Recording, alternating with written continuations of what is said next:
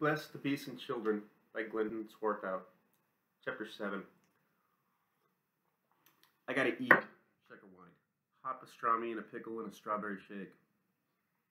We're not stopping, Cotton said. We don't have time and you know it. So am I starving, said Valley One. My gut doesn't know it, Checker said. Me for food. Glorious food. He climbed over the side of the bed and stood in the street, gnawing at a fingernail. So go on without me and have fun. Me too, said Valley One. You can't order us around all the time, Cotton. Cotton was irate. They had stopped for a red light at the fringe of Flagstaff, and now the light was green. Get the hell back in here. Up yours, Checker said. I've sat in back all the way. I should get something. We do what we want, cried Valley One. As far as Cotton was concerned, that tied it. Teft and Goodnow had their heads out the cab window.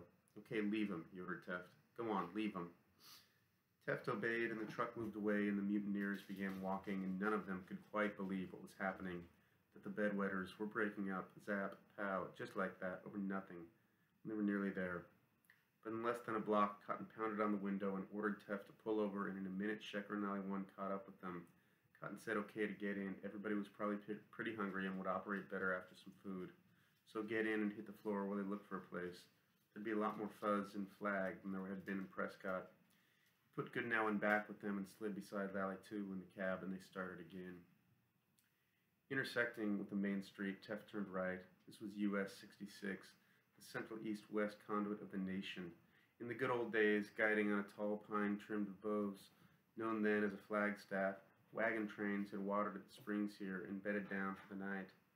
Now the town was a day's run out of Los Angeles, and its main street, US 66, was a caravansary of $10 rooms, diesel spatter, clogged urinals, tubercular waitresses, anti-sleep pills, yesterday's pastry, flat tires, paper diapers, cigarette butts, and exhausted coffee, as tawdry by night as it was depressing by day.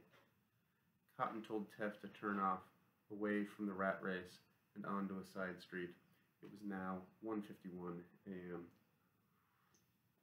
Against a transient parental environment, which was overstimulating and unpredictable as well, Billy Lally's defense was to withdraw into a world of fantasy, self-created, into an isolation to which he admitted no one. His case was complicated by his discovery that the more completely he regressed, the greater advantage this gave him over Stephen, his older brother, so that withdrawal became for him both a necessity and a device. It was habitual now, with attendant infantile practices. Besides wetting his bed and sucking his thumb, he had bad dreams and suffered night terrors. His parents twice enrolled him in special schools, only to take him out to travel with them.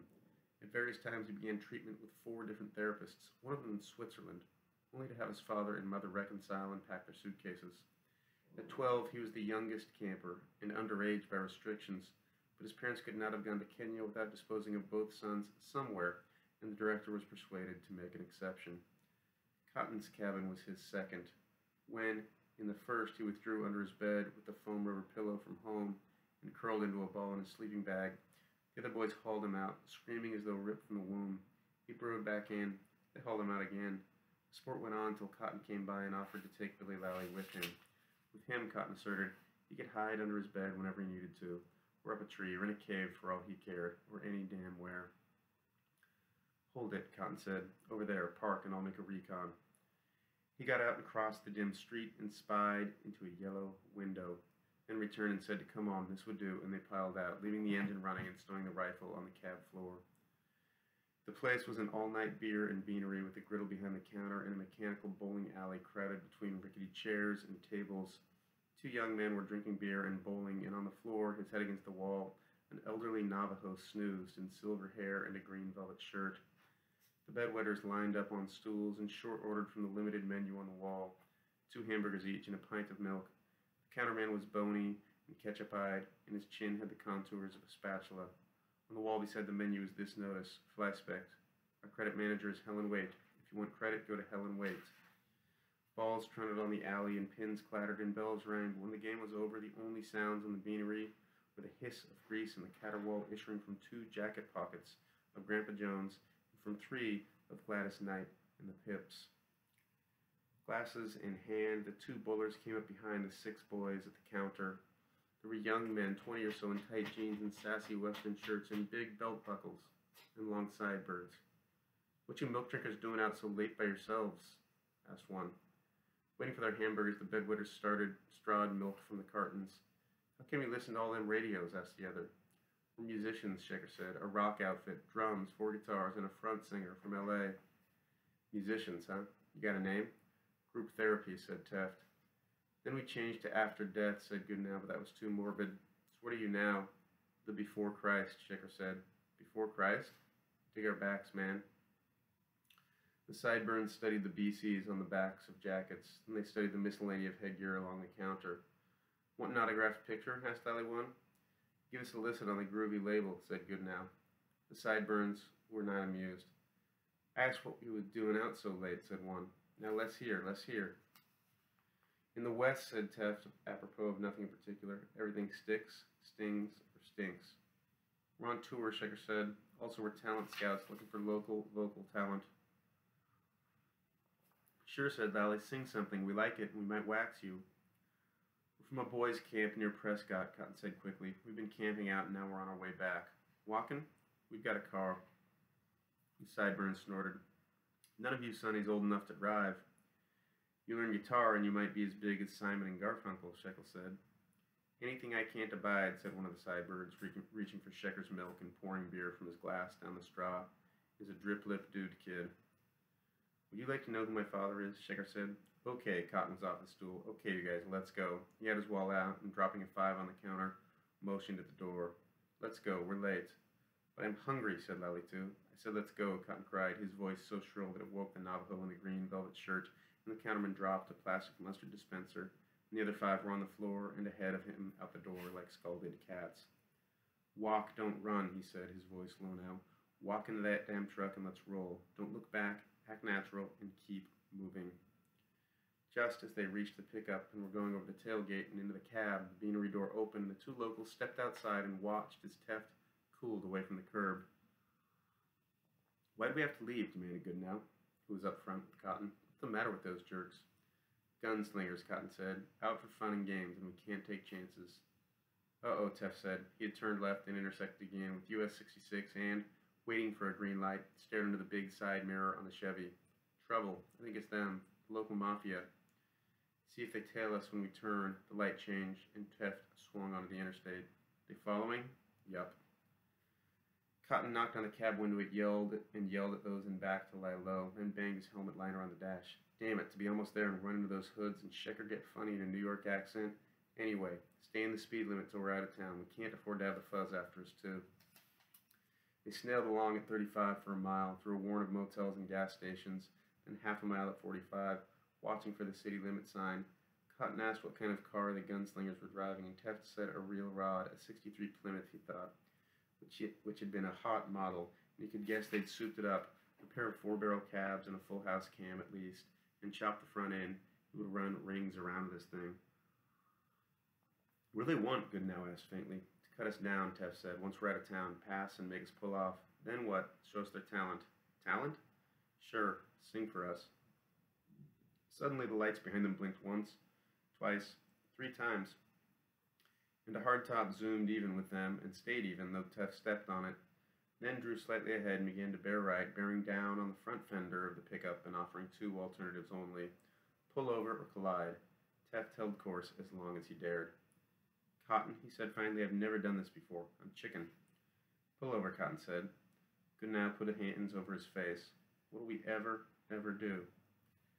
Teft braked gradually and left the highway, and they chunked over gravel and came to a stop as the Plymouth crowded in close ahead of them and doused its lights.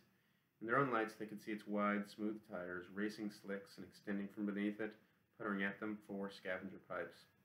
The 2 locals strolled back toward the Chevy. Even at second survey they did not seem mean or menacing. They were as clean and shaven and good-looking, actually, as old Wheaties. But there was a scary difference. Old Wheaties was stupid. They were merely mindless. Wheaties had a locker full of vices and a gizzard full of platitudes. They seemed to be unmotivated.